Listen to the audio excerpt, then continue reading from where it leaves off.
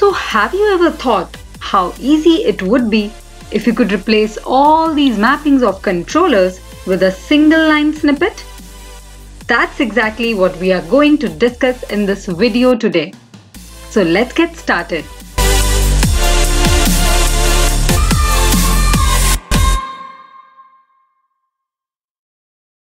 So hey there, welcome to the Laravel series. So before getting started, if you are new here, please make sure that you press the subscribe button, and all the links mentioned in this video will be provided in the description box below. So let's see how to make the code snippet easy. So we have seen in the previous video how to insert user data into the table using the forms. If you have not followed the previous videos, I'll share the link in the description box below, and you can also find the link on the screen. As we can see here that we have three different routes for three different functionalities. Let's go through them one by one and see what is the issue in these mappings. So let's see the first mapping that is done by using the URL/products, and they are calling index function inside this controller. With the help of the get HTTP verb, they are calling this resource. So actually this /products refers to the resource that we are creating in our CRUD application. So this index function is getting all the records from the table and fetching over the web page. Similarly, in the second route, we have the create method, and it is calling the create function inside this controller with the same HTTP verb, that is get. That means whenever user is writing this URL, it will get the form for the user to insert the data into the table. And similarly for the third one, as you can see, it is using another HTTP verb that is called post, and it is calling this URL to call the store method, which is actually storing the user data into the table. So this is the three functionalities, and there are several other functionalities apart from these three. So HTTP also provides another verbs, like you can check. Let me make a comment here so that I can explain you. And it has several other methods. The first method we have seen is get, then we have seen post. We also have another method like put and patch and delete. So these are some HTTP verbs that is actually used when you are passing the data over the HTTP servers. So basically for all these operations, you have to create separate URLs for them. This makes the process very difficult for the programmers, as we need to write all the mappings for all the operations.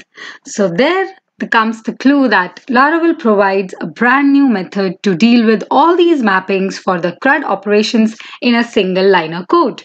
So we have resource controllers in Laravel that will take care of all these mappings. So this resource controllers have some common conventions that we need to follow so that our mapping is done right and all the operations are performed successfully. So let's go to the conventions. And the first one is, if I use the get method and I call something like /products, then it will call an index method and it will display all the data that is there in the products table. So it will fetch all the records. Secondly, if I write the get verb and I write the URL like /products/create, then it will call the method called create and it will display the form. Let me write it here. It will display the form to enter the table, or you can say to enter the data into the table from the user.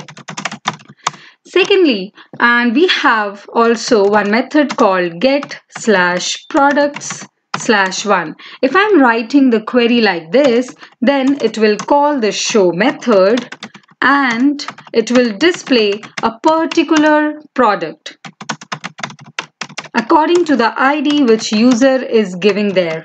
So that means if I'm writing /products/1, that means this one is called the ID which the user will be clicking on or providing in the URL. So this will be taken as a parameter inside this URL, and it will call show function inside the controller and will display a particular product with that ID.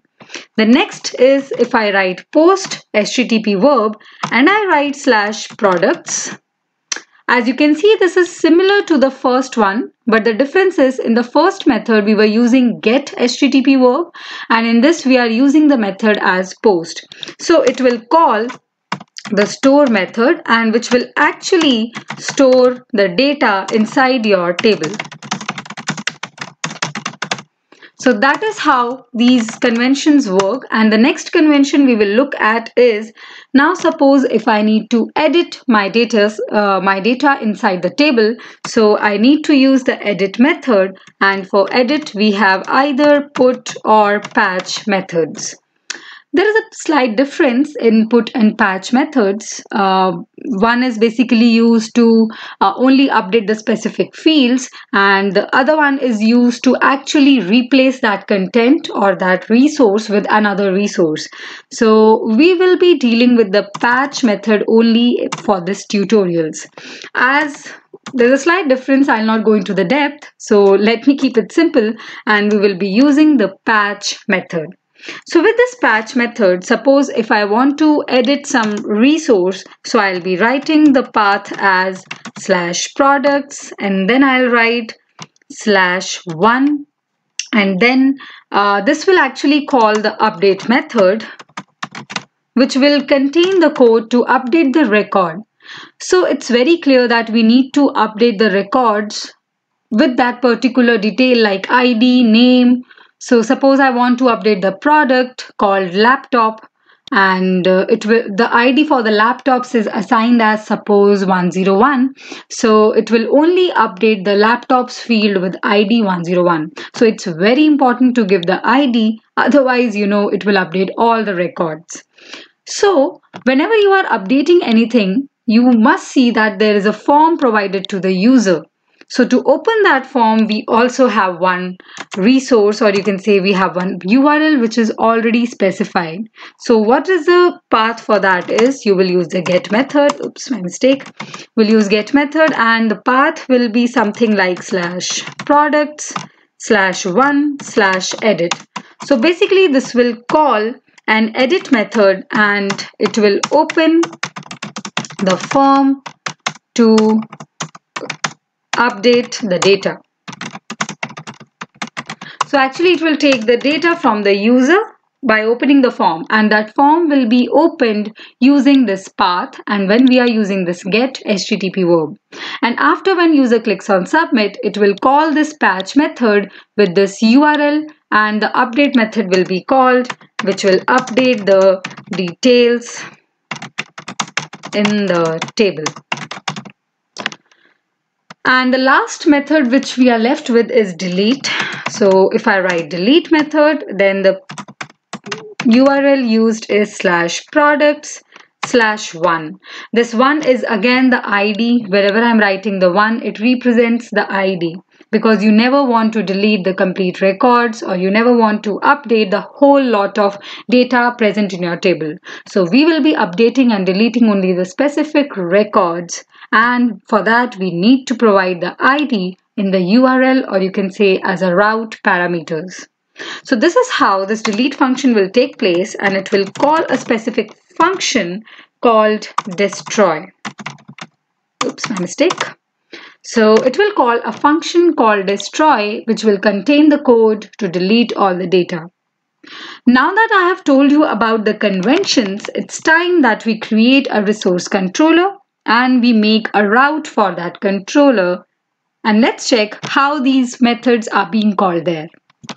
To create resource controller, I will go to my CMD and open the project, and then we will write a command called php artisan make, then I'll write the controller, and then the controller name. Say the controller name is product controller, but we have already created the controller with this name, so I will write it as say productController, and then after that we will write one command known as -resource. You can either write resource or you can write -r. So both will work and will create a resource controller. So let me write it in verbose mode, that is resource, and if I click enter, it should create a new controller called productController, which will act as resource controller. So let's check if that controller has been created. So here is my controller, Laravel controller, that is product. Let's check it inside the controller's product, and there is a controller named as productController. If I open this controller, you can see there are some functions written already inside this code. That means we are provided with all the functions that we require for CRUD operations. Let's see, there is a function called index. This index function and the comment is also written and it's displaying what that function is performing. So it is also writing display a listing of resource, and then we have create. It shows the form for creating a new resource, and then we have store method, which will actually store a new created resource that we have discussed in the last section. And we have the show method as well, which will display the specified resource, and the ID is also provided. So you can see how easy it is now to call these functions and just to route only single controller. I'll show you that in a few minutes. So after this, we have edit method that will actually show the form for editing purpose, and then update method which will update the specified resource, that is you are giving the ID to update specific resource, and the last function, that is destroy, which will actually remove the specified resource. So you can also check there is something written as request and update. That means this request object is nothing but it will fetch the request given by the user. That means when I'm entering the ID, name, email ID, whatever is there in the forms, it will fetch those values from the form using this request method. So we will see it later in the later videos. So let's see if how to let it route without using these three routes, how to route the resource controller with a single liner code. So if I write here route, then we will write one method known as resource. Instead of get or post methods, we will be defining resource and then the resource name. The resource name I am using here is products. As you can see in all the URLs I have written /products. So I will be writing here /products, and then I'll write the controller name. The controller name is productController. And we do not need to write any function name after it. Like we used to do, we used to write @ here and then the function name, but you don't need to write that now. So that means all the methods will be called using this single mapping code. So how we can call those methods, let's just have a look on that and then we can wind up this video. So if I want to call the index method, and I have told you that it is called when I'm writing /products in my browser. So let's see that. Switch on the Laravel server, that is PHP artisan serve, and yes, the server has been started, and now I'll write that same route here, and the URL which I need to write is /products. If I press enter, I get a blank screen. So that means it is calling something there, and we have already discussed that /products, when I'm writing it using get method, it will call the index method. As you can check inside it, if I write something inside this index method, let's say hello, then we'll write index. That's it. And let's see if I call this method again, just refresh this. So I'm getting the value as hello index.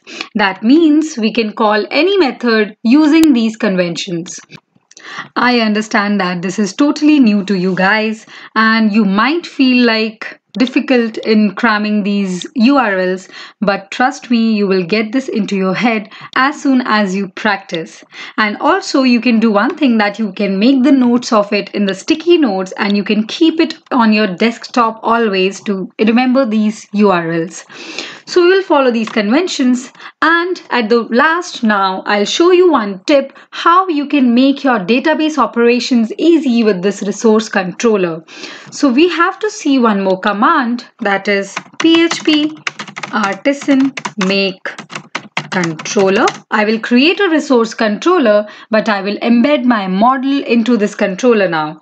So the controller name is suppose productController, because I have already the controller with the name productController. So I will just take a dummy name and then I will write resource. And after that, I will write an option that is -m to embed the model. So to embed model inside it, I'll write my model name, which is already there. So I have already created this model product. Even if you have not created it, it will ask you for the creation of that model when you click enter. So there is no problem for that. If I press enter now, it has created my controller successfully. Let's check this out. And I have the controller in my controllers folder. Inside it, you can check that yes, my model, that is product, has been automatically used inside this file. And you can also check this show method, which is actually creating or passing this object of my model inside this method. So I can simply write it like this, and I can use this product anywhere or everywhere I want to use the database.